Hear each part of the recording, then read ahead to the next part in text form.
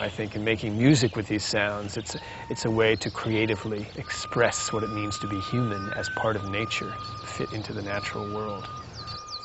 It's easy to become amazed by how interesting and full and rich those sounds are. It's not just a little cheap or a little simple noise. You know, even something like the red-winged blackbird that we just heard, that's like a rich tone full of possibilities when you actually pay attention to it. Once you come to value a place, to value something in nature, you're going to want to preserve it. You know, that's one of the reasons that the whole environmental movement began in a way with Rachel Carson's Silent Spring, when she wrote of this whole image of what if our springtime became silent, with no birds singing whatsoever.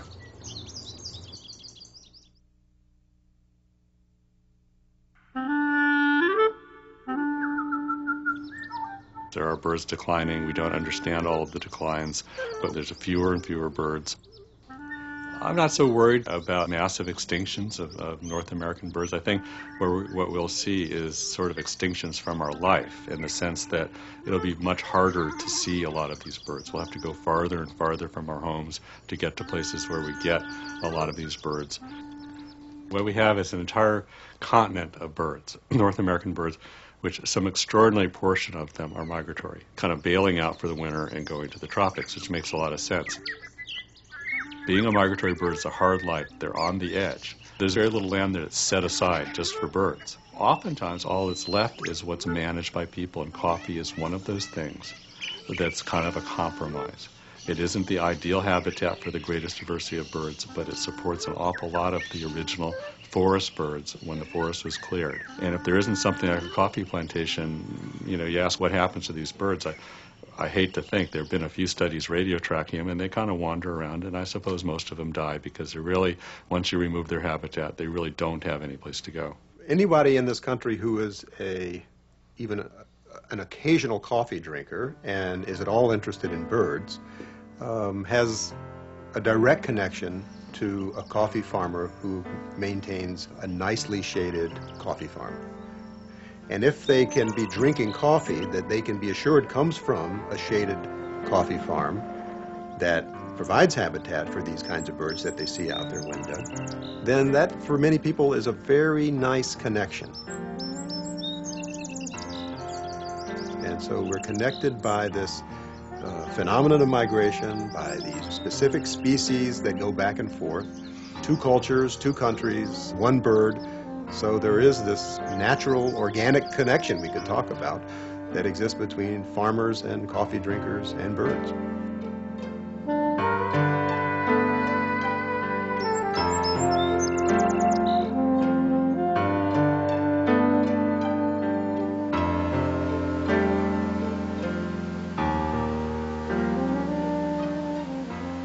We're on the southern part of Costa Rica, about midway between the Atlantic and Pacific. You know, the rainforest has always been part of my life. Since I was a kid, I remember waking up in the mornings, hearing the sounds of birds, just the forest being such an important part of my life, the diversity, the animals. I grew up in this area, and it's changed so much since I've been here.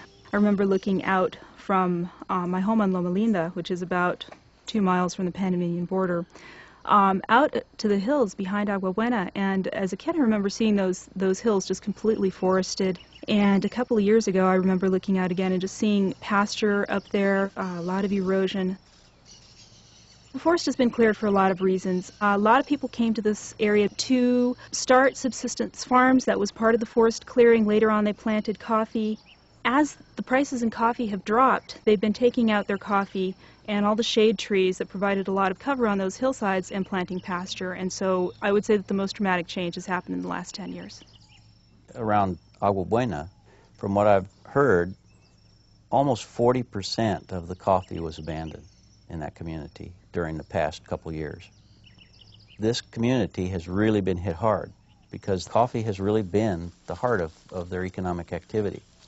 There aren't really other things in that isolated region for them to do. Todo esto aquí son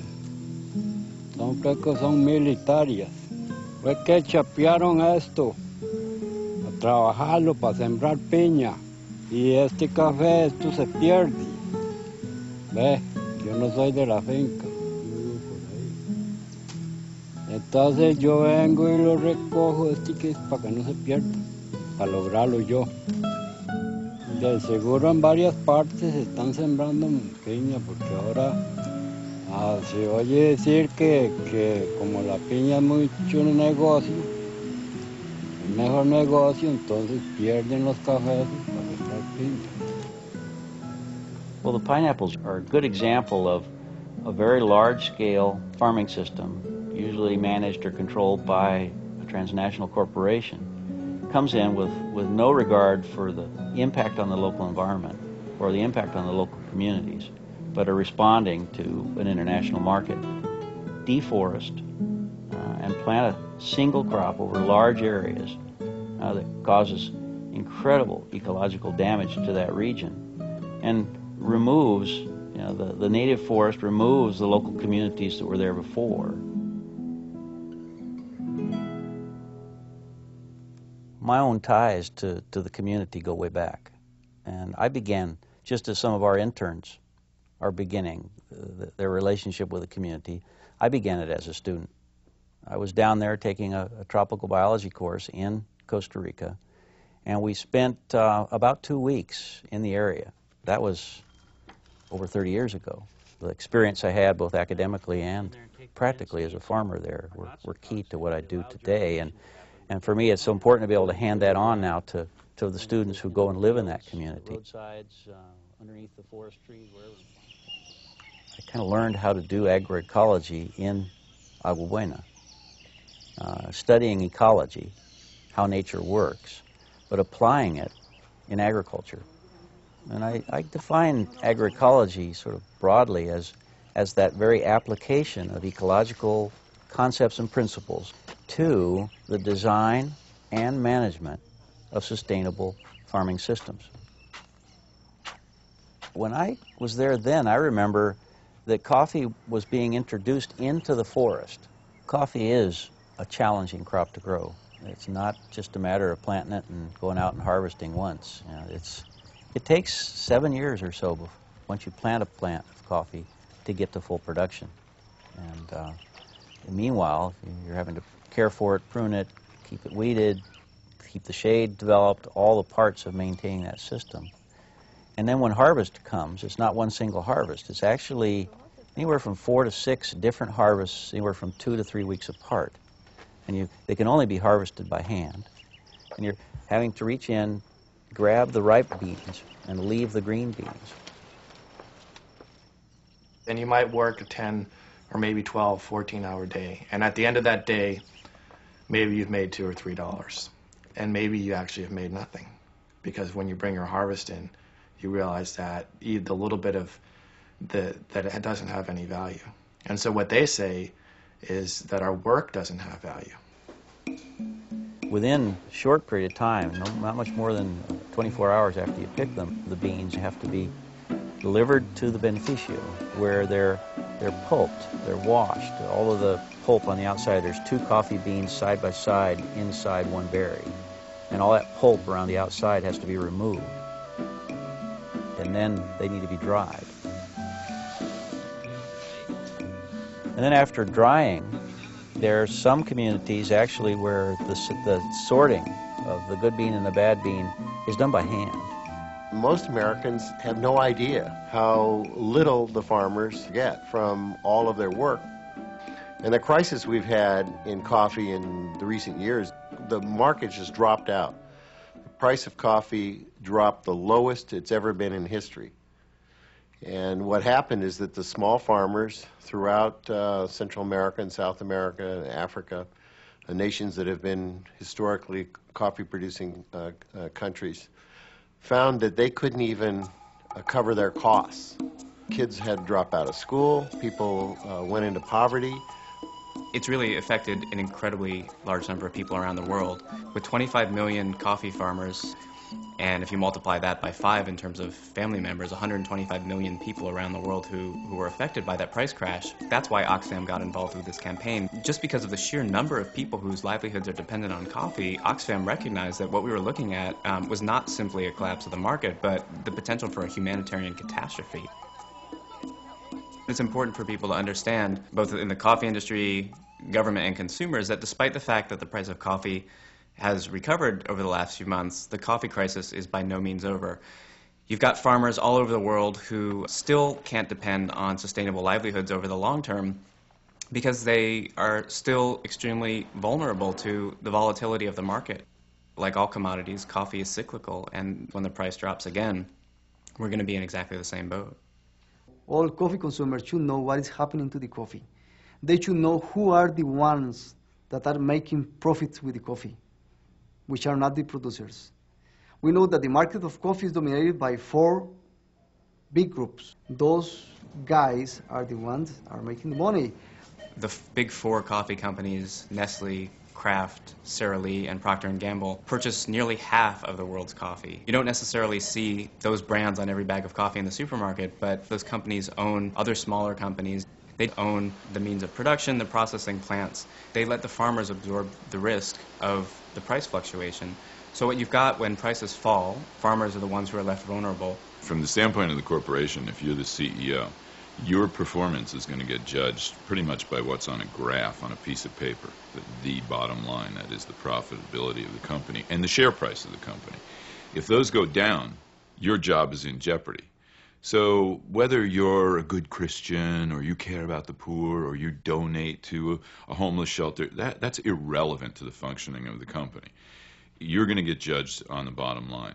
So you want to minimize your expenses, pay as little for the coffee as you can. There are some farmers in Central America who in recent years have gotten as little as 7 cents a pound for coffee that we will pay $11, $12, $13 a pound for. And in a cooperative like the Agua Buena cooperative, where there's 600 or 700 families that are members of that co-op, dependent upon the co-op's ability to sell coffee and bring money back to the community, when the collapse happened, they were all hit really hard.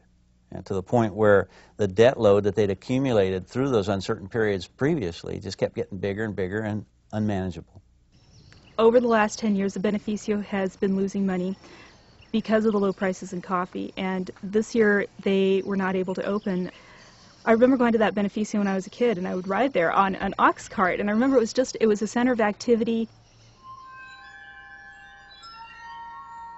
This will be the first time that the Beneficio has not opened in 42 years.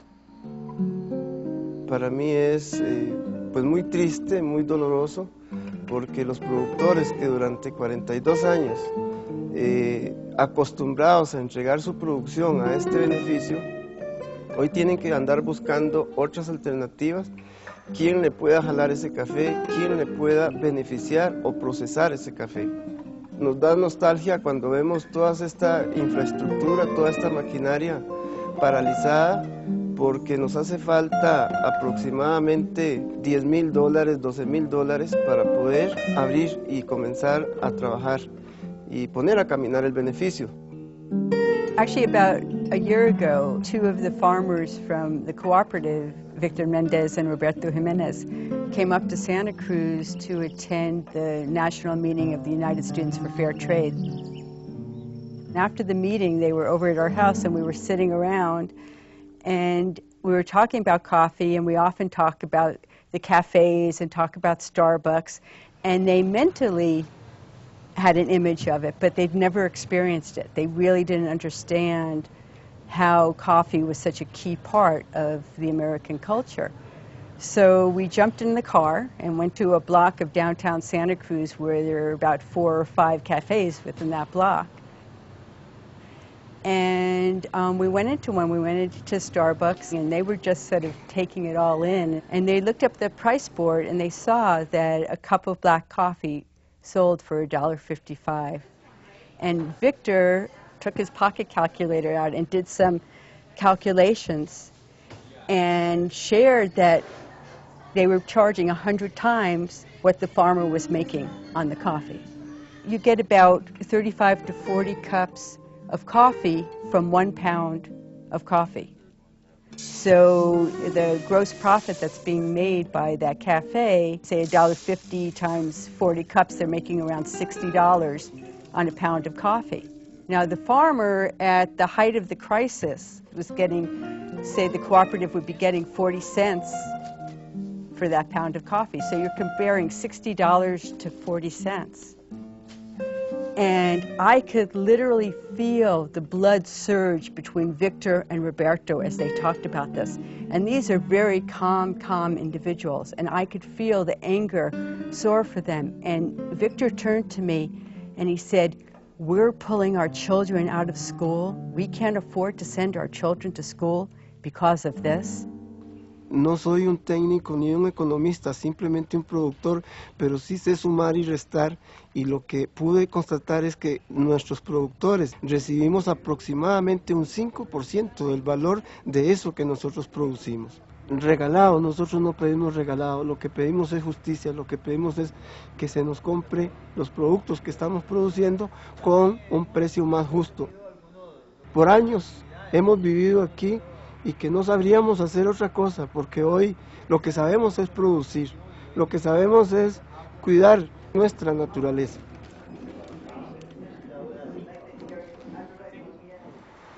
Que es una forma de pobreza la que se vive acá. Ya el café está ya está en cosecha y no hemos podido recibir el café. No hemos podido liquidarle el café a las personas porque no hay liquidez financiera. Entonces la gente, la comunidad, está sufriendo esa crisis. Ya le digo yo a los chiquillos y a la señora, le digo, bueno, eso no se puede. Hay que ver cómo solucionamos el problema y abandonar todo. El café para mí fue un brazo derecho que me ayudó mucho tiempo y no puedo decir que no quiero de él, nada. Simplemente que una cosa es que no quiera y otra cosa es que no pueda. No puedo vivir con el café porque la situación del café no me dan para yo trabajar en el café. He pensado que tengo que cortar todo lo que se consume. Sacar de mi finca lo que yo pueda. Hice un invernaderito, que ahí tengo un invernaderito, tengo legumbres y salgo a vender esas legumbres para ayudarme en la situación de la casa y comer. Produzco orgánico. Tengo ya el muchachito que ya está de 18 años. Él aspira mucho a lo que es la mecánica. Le digo, bueno, ya, Pito, le digo, aquí está. Si usted aspira a eso, le digo, tenemos que ver cómo hacemos para ayudarlo.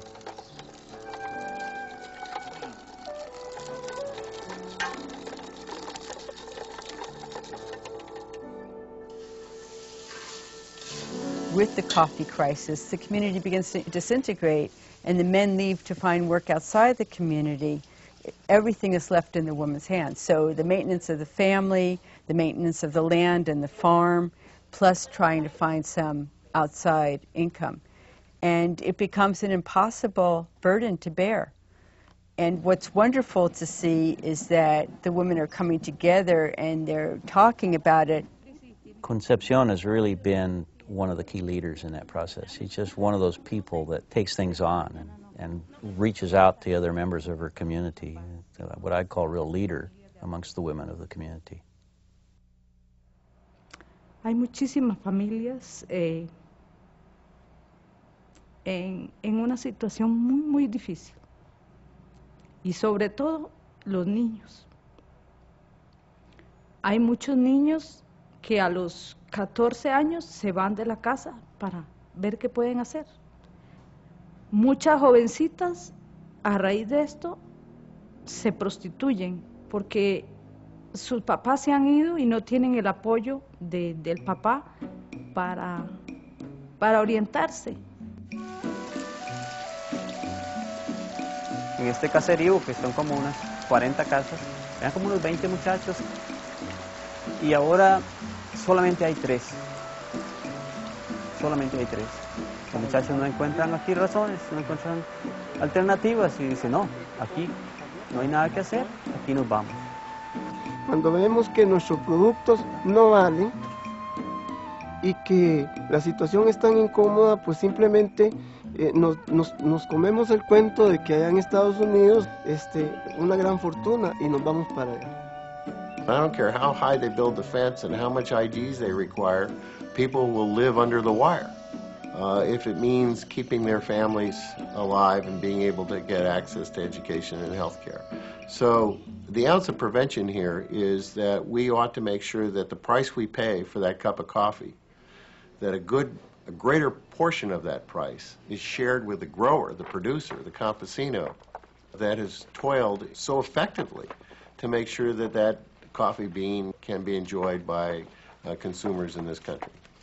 I talk with a lot of people in California who are really upset about immigrants who are taking up the low-paying jobs there, but I don't really think that they're getting the fact that these inequalities in the market is what is causing these people to have to go stand on the street corner trying to get some incredibly low-paying jobs. They would much rather have an honest way to make a living, to have some integrity, to have their own land, to be able to do what their families have done for generations.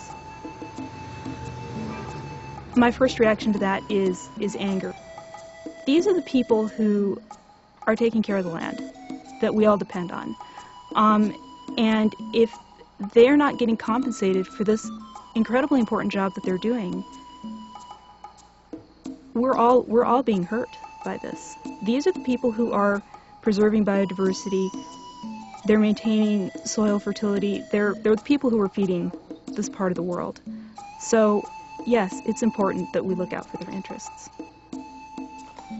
As you climb the mountain to where the highest quality coffee is grown and where the most beautiful and romantic views are, you see that the living conditions of these farmers, as you get farther and farther away from the little towns, gets worse and worse. And so while that's the most prized coffee in the coffee industry, these are the people who have the worst living conditions. It's really ironic and tragic. It's easy to get overwhelmed when you hear about how little money some people are making. It's easy to get overwhelmed when you hear from the Colombian Fair Trade Cooperative that some of its farmers have no other options but to start growing illegal drugs and get wrapped up in a business that they would just assume not be a part of. And the presidents of Colombia, regardless of who they were, came up and said, you know, if you want our country to sustain itself, growing something other than coca, coffee is our traditional product. That kind of woke up Congress. And one of the things we pointed out to Congress, some of us who were very interested in this, was that the United States government had dropped out of the International Coffee Organization. So we were able in Congress to get the money appropriated to rejoin the International Coffee Organization. Puts us a seat at the table. This is something that all the coffee-producing countries really want us to be there. And I wanted to say that as a former Peace Corps volunteer from South America, this issue of development of Sam Farr's office, Sam Farr is a congressman from Santa Cruz, California, has been an incredible ally, and I think from his own personal experience in the Peace Corps in Colombia, really feels a strong connection and a strong commitment to this issue.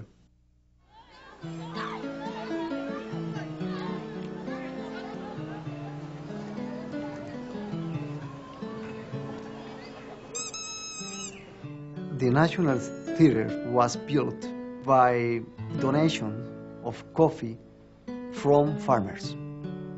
Small farmers, they came with just small quantities of coffee to put it to build that building, which is not only one building, it's part of our culture, and it's right in the middle of San Jose.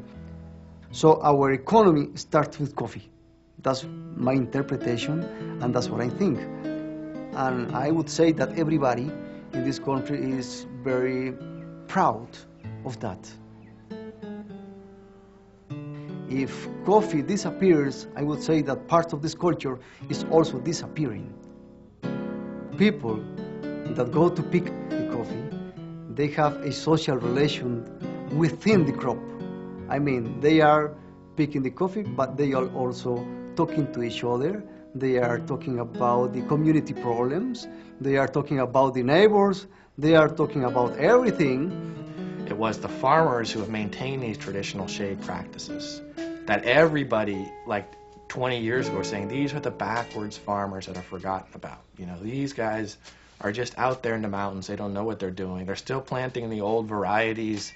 They're still farming the old way. And then 20 years ago, that was when all the extension came in and said, if we're going to produce coffee, we got to produce a lot of coffee, right? We got to cut down the shade trees, and we can triple your volumes and triple your yields, and you can make a lot of money selling to conventional coffee markets. So people did this all throughout Central America and other places in South America. They cut down the shade trees and they intensified the coffee production. And what we actually saw here was a drop in the migratory bird population that a lot of people at Smithsonian and other research institutions have talked about. A coffee plantation that has a few trees on it can be called shade. It depends on how you define shade. And of course, if there's a few trees out there casting shade on the coffee, then someone could technically say that there's some, it's a shade coffee plantation. But we know that one tree in a coffee plantation does not good shade make. We need a mix of shade, we need native species, we need a certain height of shade, we need a certain amount of foliage that is there, because many of these birds are going after what they find on the foliage. So there is shade, and there is shade. And certified shade actually, I think, is what the consumer needs to be concerned about if they're going to start buying shade-grown coffee. And there are not too many programs out there that will certify shade. But the bird-friendly seal with our seal of approval on it, based on scientifically derived criteria, is one of them.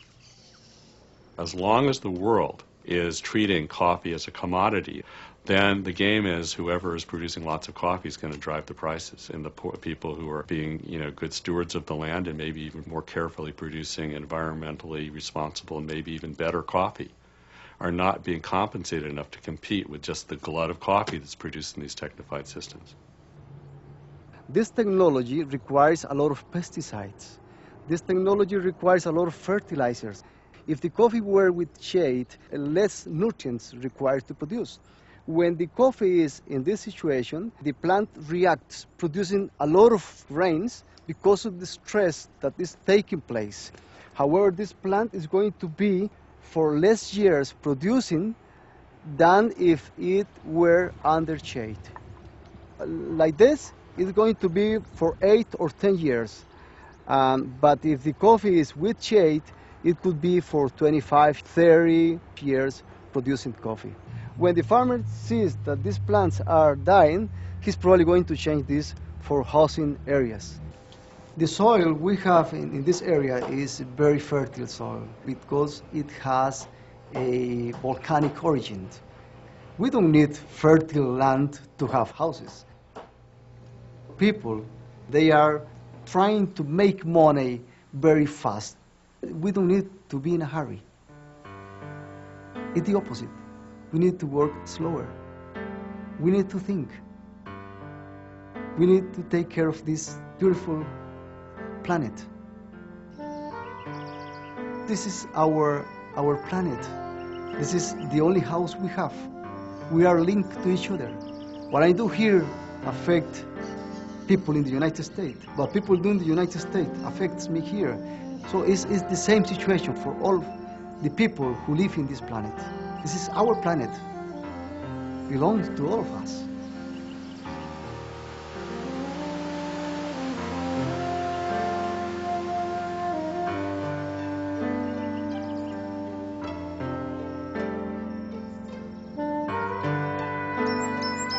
How to help.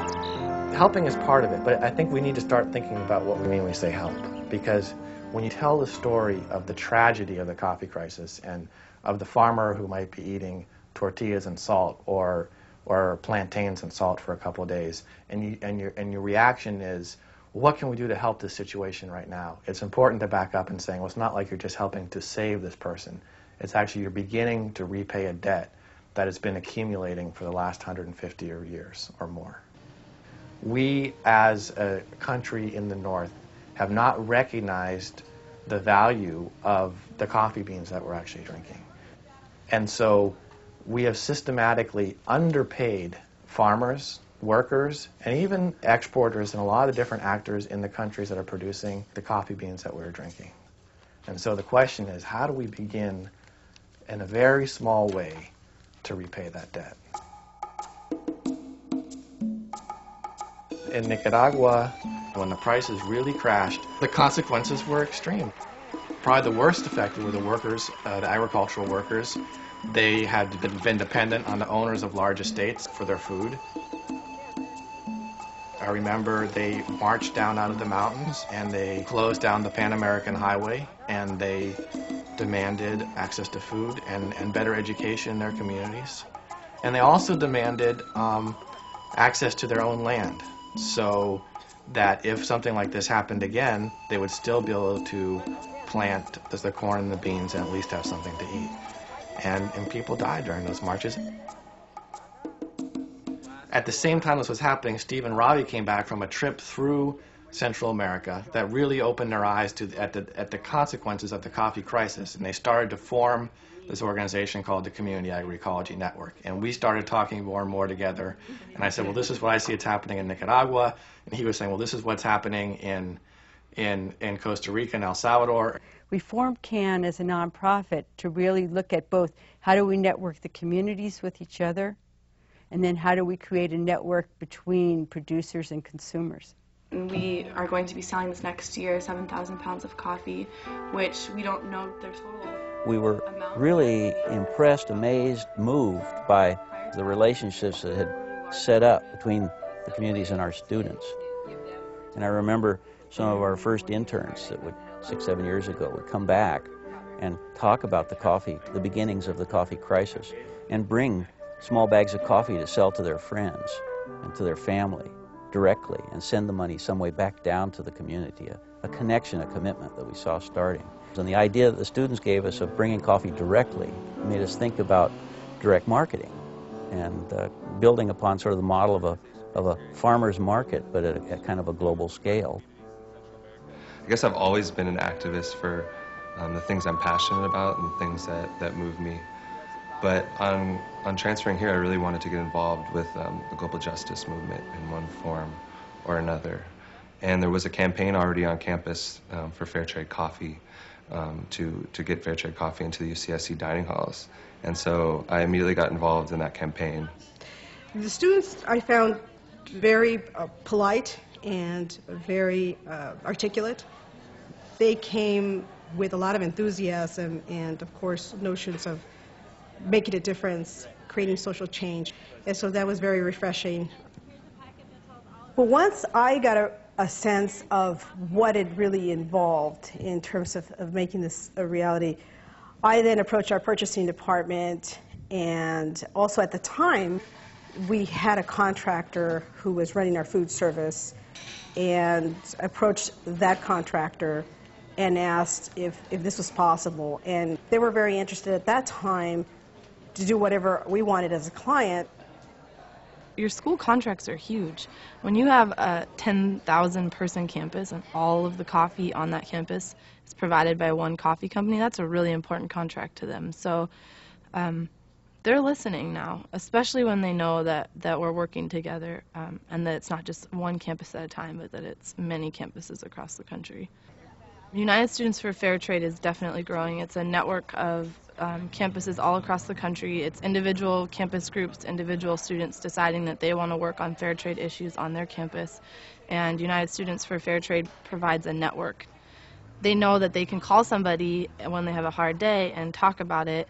They know that they can call other schools that have the same coffee providers on their campus, and they can work together in a coordinated campaign to target that coffee company and pressure them to offer fair trade coffee for their campuses. It's this amazing thing that the University of California, Santa Cruz is buying their coffee direct from a community in Central America. That's an amazing, amazing achievement. But if you just leave it at that, I mean, you're forgetting the whole story, and the whole story can be best brought to the students at the point of consumption. We have 6,000 students in residence. So let's say all of them have at least 1 cup of coffee a day. And some of them have more. And then if you add the faculty and staff and off-campus students that utilize our coffee carts, which is a lot of students, then I would say we're probably going through a significant amount of coffee, approximately 400 pounds a month. I think it's unrealistic to say if you have 20 million coffee farmers around the world, or 25 million folks, and a global market worth $60 billion, that CAN's going to be the only organization selling coffee. That's not the role. But it does help to provide some real direct links. And those experiences for the interns that go down there and spend time in those communities and sleep on the coffee farms and meet the farmers and meet their children, they begin to build those people-to-people relationships.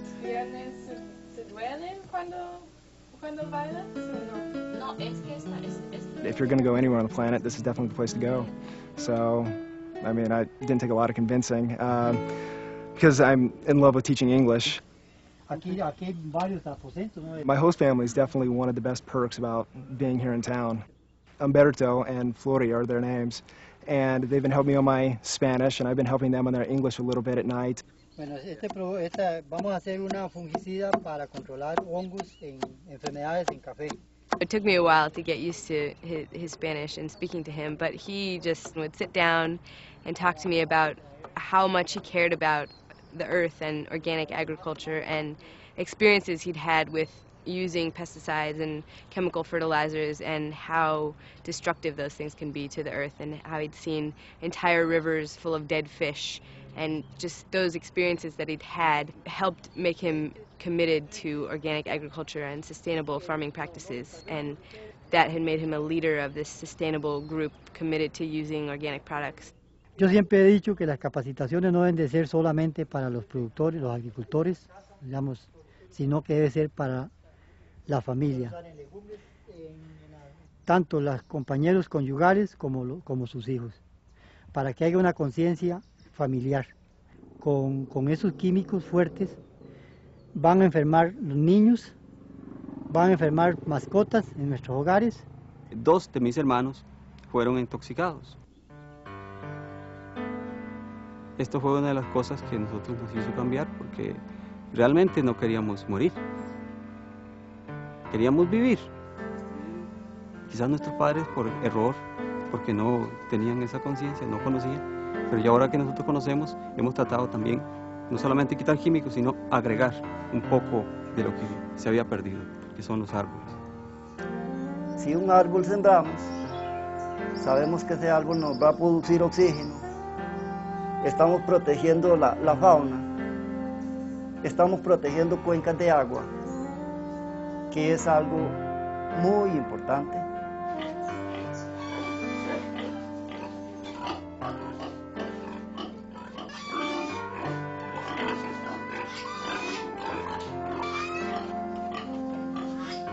Yo he sido agricultor toda una vida, no he sido una persona estudiada. Con miles costos saqué el 6º año de primaria, pero sí me ha gustado revolcarme con la tierra. La agricultura es una aventura.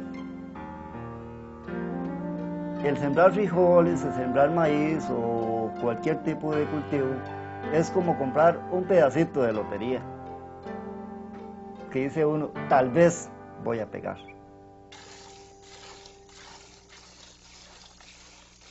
I made a point as part of my internship to work with Roberto on his farm and just at least tag along and see what he would do. So we milked cows, we pruned his coffee, we cut sugar cane, we made candy out of it. Compartimos tanto criterios como trabajos. Ellos se van contentos porque venía a cumplir una tesis. Mi experiencia con los estudiantes ha sido magnífica. Ellos han sido unos muchachos que, bueno, yo los he valorado como uno de mis hijos.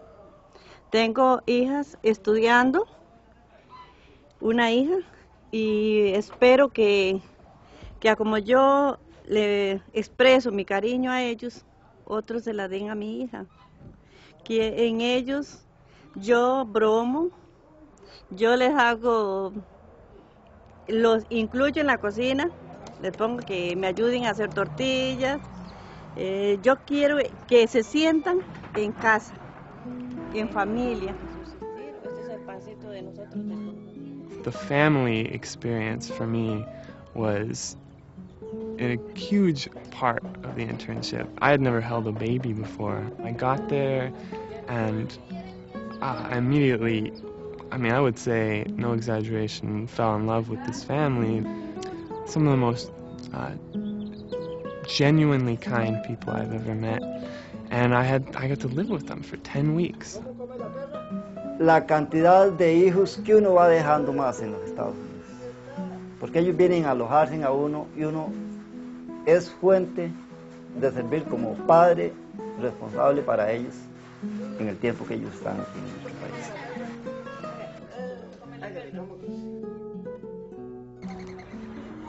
We treat so many people in the world like these numbers and these statistics, and they're not. They're people with children, with grandchildren, with parents. And this system that calls them collateral damage of a free market, of a market that is totally insensitive to how you treat the land. These people have an intimate knowledge with their land, and that is completely not brought into the equation of how to do economics. Lo único que le queda a uno es trabajar la misma mano de obra uno mismo y haciéndolo uno mismo sin pagar manos contratadas. It's a hard thing to read about while you're in school, but it's even harder to live with a family, to share celebrations, to share tragedies with them, and then come up with this rich notion of how huge the world is, and then have it reduced to, well, that coffee's a penny cheaper. I come back here representing these people who will not come back to the United States. I feel like they're with me in whatever I do to a small extent. And also, I have a greater sense of how I feel globalization ought to be. I feel like it's a person-to-person, community-to-community idea. And it's not a bad thing if we treat people like our friends. Tenemos el servicio de internet para que el productor se comunique con el consumidor en los Estados Unidos. Se les dio una capacitación a varios de ellos para que ellos vengan acá a la sala de internet y se comuniquen directamente. Cada uno tiene su perfil asignado ahí, la foto. One thing that I think is really incredible about fair trade coffee and fair trade direct coffee, it's a proactive and positive way to tackle issues of great complexity, but it's very simple. You just make a choice, and the choice is not that hard to do. It's as easy as getting on a website or calling somebody or going down to your nearest store and buying fair trade coffee, and it makes a real difference. Las ventas a Estados Unidos tienen un significado muy especial para mí y una gran responsabilidad porque es la esperanza de una cooperativa, de toda una comunidad, porque nosotros, aparte de café, queremos vender la idea de que hay una familia y una comunidad produciendo ese café y que por medio de ese comercio podemos hacer una amistad.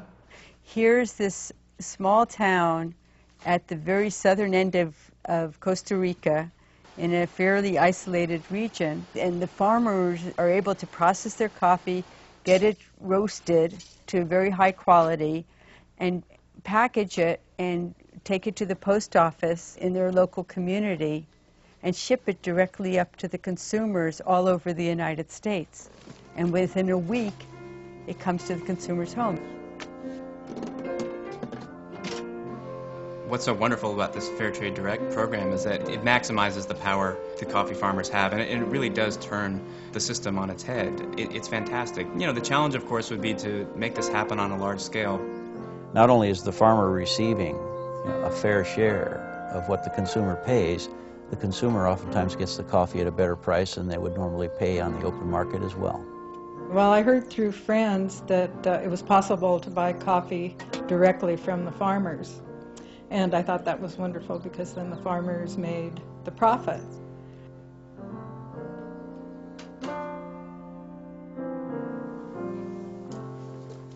They're looking at the environment and trying to sustain their living environment, making it better, more diversified, more healthy. It's not something that they read in a book about how nice it would be to preserve this environment. For them, it's very real.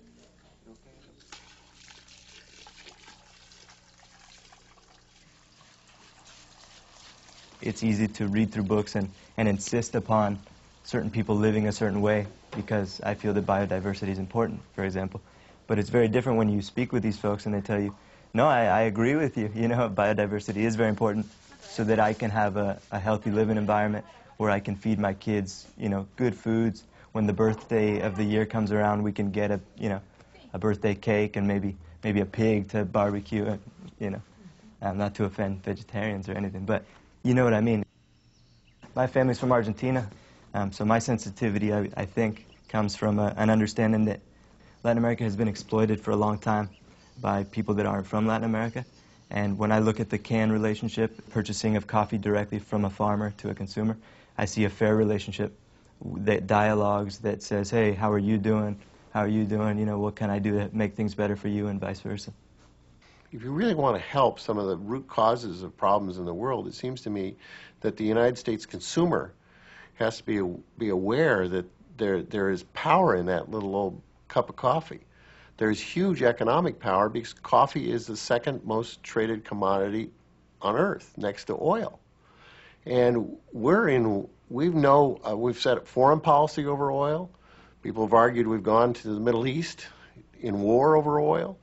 What I'd like to see us do as a nation is have as much attention to the issues of coffee growing as there are to oil production, because I think it's just as important for the future sanity of the planet that we sustain this earth. There's no single solution to the coffee crisis. It's a complex problem. It's going to have a series of complex solutions. But in terms of one of the most concrete ways that people can contribute, it's through fair trade. Fair trade's not a solution for the entire coffee crisis, but it's proven to help hundreds of thousands of farmers. It's an easy thing for people to do here, and it makes a concrete and incredibly powerful difference. Fair trade is a certification system. Fair trade certified products, which in the U.S. are coffee, tea, cocoa, and tropical fruits, ensure that farmers in developing countries get enough money to keep their farms and stay on their land. More and more U.S. businesses want to be able to show their consumers that they're doing the right thing. Ethical consumerism is on the rise. There are many farmers who are selling maybe 20, 30, 40% of their beans at the fair trade price, and the rest, because we in the consuming countries haven't pushed the market enough, the rest gets sold at that world market price. So the farmers are getting hurt by our lack of ability to educate the consuming public about, look, if you look for this fair trade seal, that makes a huge difference for the farmers, and it's costing you maybe a penny or two per cup. That's not a big price to pay. It's an amount of money you wouldn't pick up off the sidewalk if you saw it. Fair trade really has found its home within the specialty coffee industry. They realize that if they don't support the people who are growing the coffee, that they're not going to have anything to sell. The specialty coffee segment is about 18 or 20% of all the coffee that's purchased and consumed in the United States. About 1/10 of that, maybe 2% overall, is fair trade coffee. And there's a little smaller segment, which is fair trade organic coffee. And that's the segment that my company is interested in. So 2%, even though we're small now, we are growing faster than any other segment. I firmly believe that some of the best quality coffee in the world is coming through the fair trade system. Fair trade coffee does cost more. And that cost for the consumer, a cup of coffee is about 1.50 pennies. So it's something to think about, 1.50 pennies. Wouldn't it be worth paying 1.5 extra pennies a cup, knowing that the farmer who grew the coffee actually could make a living, could send their kids to school, could maybe buy medicine if they needed it? If you've really accomplished that craft, you taste the coffee in this funny little slurping motion with the spoon. What has been incredible with the experience in Nicaragua, and it's happened in other countries as well, is we worked with coffee cooperatives for them to build their own cupping labs, and it helped level the playing field. And so what they say is, don't buy this coffee from us because we're poor coffee farmers. Buy this because this is high quality coffee, and since it's high quality coffee, it deserves a better price. And furthermore, we hope to use this better price to provide opportunities for the members of our cooperative and to improve the quality of their lives and to sustain environmental quality from where this coffee is coming from. You have to remember that coffee is a commodity. And for big coffee companies, and I say this as a taster of coffee, not as a moralist, but the coffee quality is just not that good.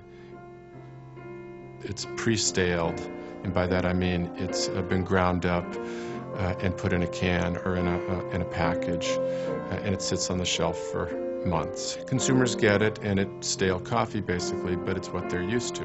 I think all my friends think I'm nuts because whenever I'm in the supermarket, I say, hang on, I'll be right back, and inevitably they find me in the coffee aisle seeing what's there. It can get confusing. Sounds complicated when you start getting all the advertising jingles and things that are on packages of coffee.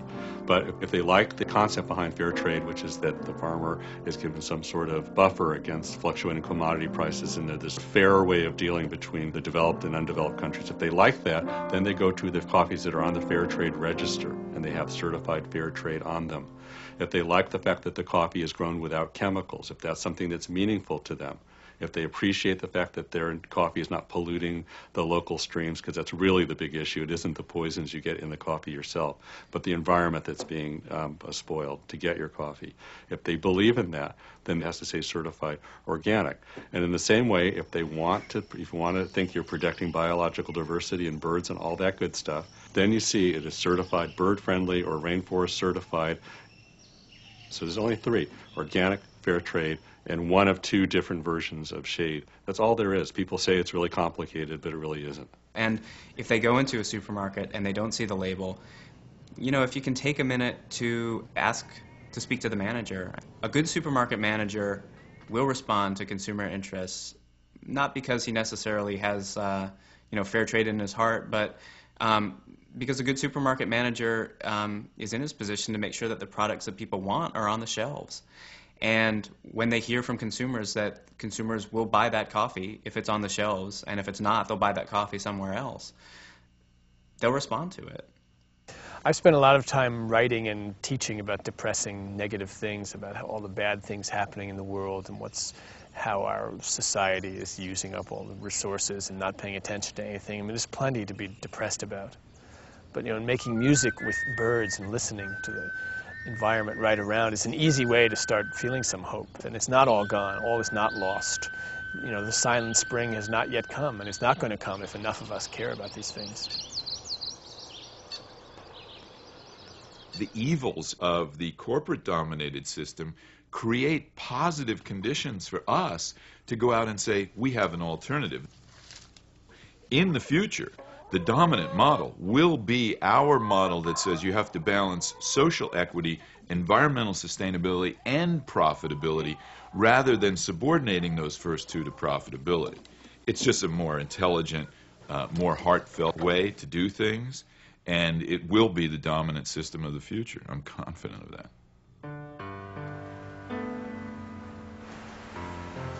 Días anteriores escribía algunas cosas de las que yo deseo y quiero. Creo que no son grandes cosas, pero deseo poder vivir feliz, en paz con mi familia, trabajar en la finca, seguir trabajando en la finca, porque a mí me gusta trabajar en la propiedad, en la finca. Yo me siento libre, yo me siento sin estrés. Y veo que las plantas están bonitas y todo está lindo, y yo me siento como orgulloso de que estoy creando plantas bonitas y que son muy naturales y que son muy saludables para mí, para mi familia. Esta sería la vida ideal, pero tengo que vivir la vida real, ahora. Pero espero tener mi vida ideal. Esta que comento, sencilla. No necesito grandes cosas, pero sí, sencilla, pero libre. Eso es lo que yo espero.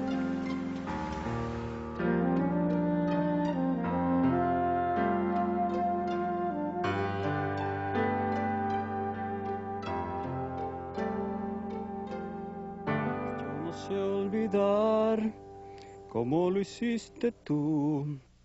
Te has clavado conmigo en mi mente, como si fuera ayer. pues yo no sé olvidar como lo hiciste tú. La la la la la la la la la la la la la ira, la. Pues yo no sé olvidar como lo hiciste tú.